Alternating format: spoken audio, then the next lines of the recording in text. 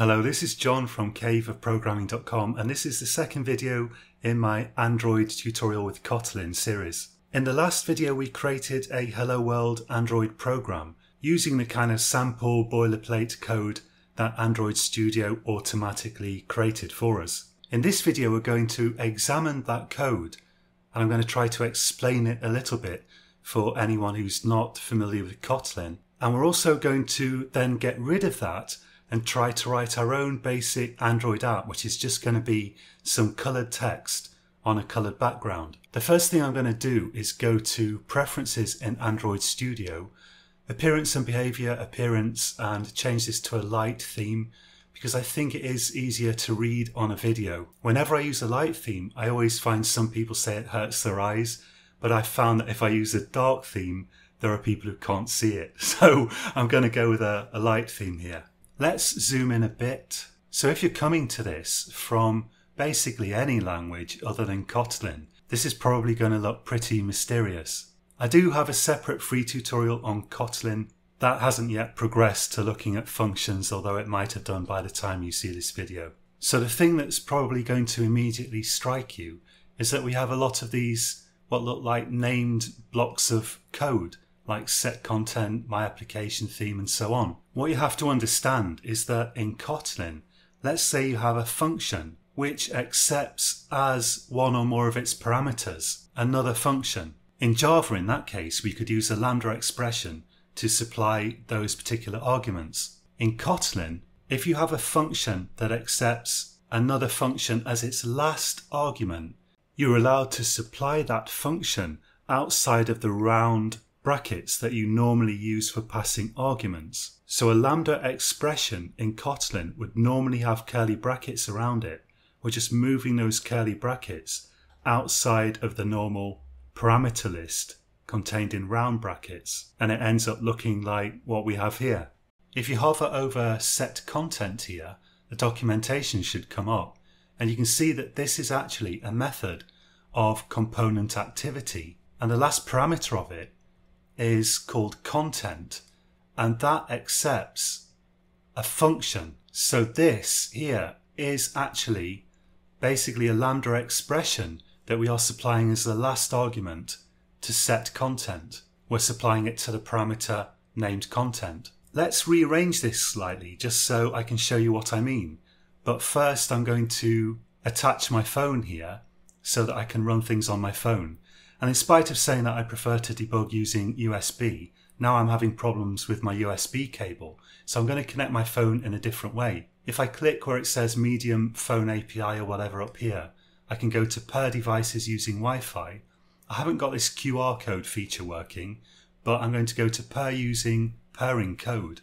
Now I'm going to unlock my phone. I'm going to go to the developer section that we saw in the last video. I'm going to click wireless debugging on, and I'm going to tap wireless debugging and go to pair device with pairing code. That's giving me a code now, and I'm going to click pair on here since it has detected my device and type in that code from my phone, which is 284715, and click pair. Now we can see it says connecting to the device here, and I'm going to just wait for that to finish. Here we go. And then I'm going to run my app. Okay, so that took 1.5 minutes to run, but finally we see the app that we had last time. Let's just rearrange this set content to put it into a form that may be slightly more familiar. So I'm going to put brackets here. We are actually calling a method of component activity. And in particular, the last parameter is called content. And in Kotlin, we can name our arguments. Let's write content equals, and what do we want to set it equal to? Well, all this stuff right here. Let's cut it from there and paste it in here, and you can see it works just the same as before. So this is a really strange syntax if you're coming from Java, but that's what this is. All of this stuff is basically a lambda expression, so it's a function that we're passing to set content. None of this is actually running anything itself. It's just passing that stuff to set content, so set content can run it. We've got the same thing going on here. We've got a function called my application theme, and we're passing all of this stuff to it. Here we've got the scaffold function, which allows us to create basically the outline of our application. So this allows us to add a top bar and a bottom bar to our application, among other things. Now, what actually is this part of? Well, it's part of the Jetpack Compose API that is used now for developing interfaces in Android. We used to use XML files, now we're using code instead, which I think is an improvement because who likes XML files? This may look particularly puzzling. In this case, if you hover over scaffold here, you can see that the last argument, the parameter called content, actually accepts a function which itself accepts an argument of type padding values. And that argument is going to get passed to the code that we pass in via this. So inner padding here is part of this lambda expression, and that's actually an argument that's going to get passed to our code by this scaffold function. Now, most of the time you probably don't have to understand all this in detail anyway, but I just wanted to give you a bit of an overview because I do think this looks like nothing on earth if you come to this from Java, which many developers are going to do. In Android, the stuff that you see on the screen is generally what we call an activity. So that's why we've got a main activity here which extends component activity. And component activity has an onCreate method which will be called automatically when that activity is created. Apart from that, we've just got some functions that we've kind of defined ourselves, or rather Android Studio has. Let's zoom in a bit if I can. So you can see here we've got a function called greeting, and we're passing two arguments to it. We're naming the arguments, which Kotlin allows us to do. But this is just a function call with two arguments. And if we take a look at that greeting function, which is down here, okay, this is just something that we've defined. You can see it accepts two arguments, and we're using the name argument in a bit of text which we're creating here. So in Kotlin you can embed text in strings using this $ syntax. We've got a text control which just allows us to output some text, and that's part of the Jetpack Compose API. And here we've got a little function that's just used to generate a preview. So there's a little icon up here on the right at the top of the code screen. If I click that, after waiting a little bit, I can see an extremely rough preview of how my application might look, and that can be generated without even building the program. There's also a split screen button up here which allows us to see the preview and the code at the same time. But I'm going to go back to the code view here. I'm going to close this project view on the left by clicking the icon in the top left. So then we've got a bit more space. Computer's being really slow for some reason. And let's get rid of most of this stuff and just define some stuff ourselves. So I'm going to get rid of the stuff within set content here. And in there I'm going to just put these two curly brackets back, and we can define our own content in there. By the way, we're basically going to be making up user interfaces out of composable functions. Composable functions are just functions that have this composable annotation. However, let's get rid of this one, and I'm also going to get rid of this preview, which I don't want to use. So now we've got a pretty simple application. Let's now create our own composable function that we can use to create a bit of text on the screen. So I'm going to go down here and we'll use the annotation composable, and we'll create a function greeting. In greeting, I'm going to put two text controls. So let's have a text control here, and I'm going to put some text here, hello. You can see that the Android Studio editor is telling me here that this string is actually going to be supplied to a parameter called text. I can actually name this parameter explicitly if I like, just by writing text equals right here. But I don't have to do that because that's the first parameter to the text control anyway. Let's create another one of these and put it right underneath, and I'm going to say world here. Now we can use our composable function right within set content. So let's write greeting here, And then to set content, we're supplying a function, which is this. This is actually a lambda expression, and we're supplying that as the content parameter of the set content method, which is the last parameter. This is actually called a trailing lambda syntax if you want to look it up in Kotlin. Now if I run this, it's not going to look so good, but let's try it anyway. So you can actually see, if you squint a bit maybe, there is some text up there. In fact, hello and world are coming out on top of each other.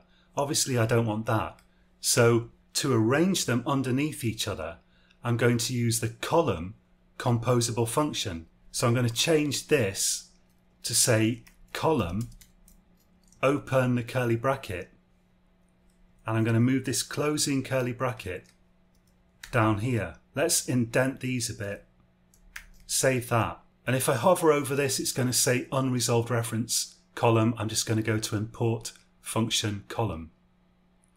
And then we should get the import at the top for column. Let's take a look at the imports. So that's right here. Now I'm just going to refresh this, and now you can maybe see that hello and world are actually on top of each other. It still looks a mess. They're really small and they're in the top left corner. Now text has a font size parameter. So I'm going to set that here.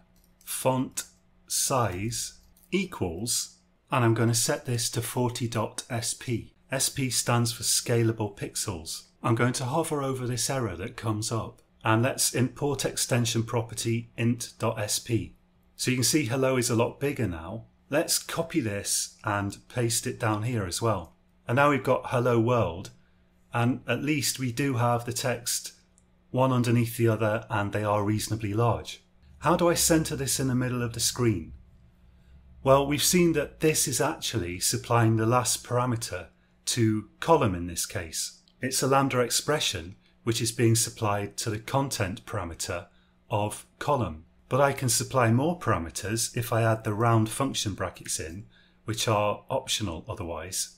And in here, the first thing I'm going to do is make this column take up the entire screen. So let's say modifier, which is a parameter of the column function, equals modifier.fill max size. I'm also going to add, after a comma, another parameter called vertical arrangement, and I'll set that to arrangement.center.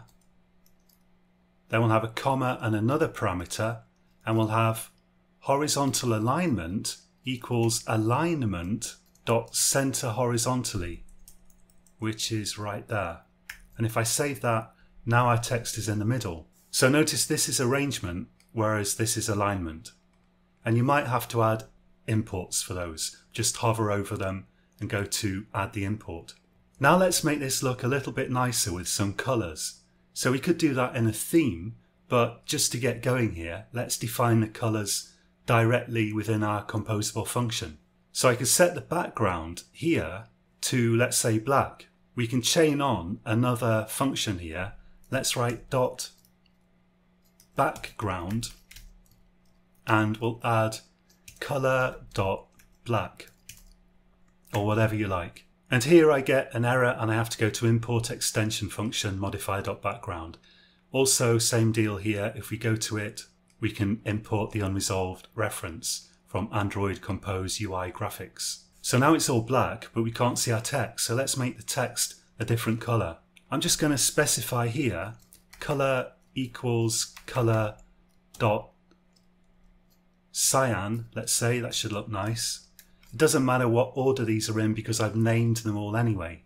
This is a language feature that you might be familiar with if you've used Python, for example. And here let's say color equals color dot green.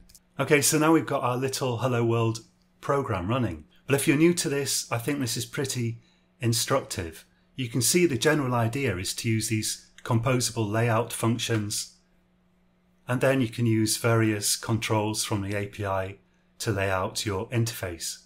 And the entire thing, apart from the imports, now looks like this. So that's it for this time. I'm going to try to get these videos out roughly once a week, I should think. And until next time, happy coding.